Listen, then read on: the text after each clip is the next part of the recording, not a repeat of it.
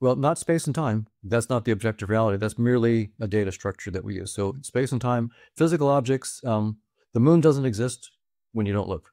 Einstein asked that. Abraham Einstein, I think, talks about that question. And the answer is from physics and evolution, and that the moon doesn't exist when it's not perceived.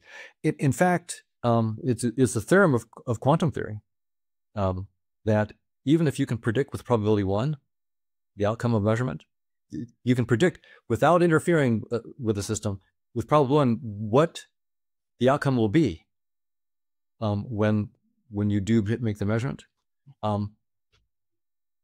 You can prove that there are cases where you can actually prove that the value does not exist until you make the measurement. Even though you know with probability 1 that you're going to get it, you can also know for certain from the mathematics that the value didn't exist until you made the measurement. So that's what you expect of a user interface. You get the value when you use the tool.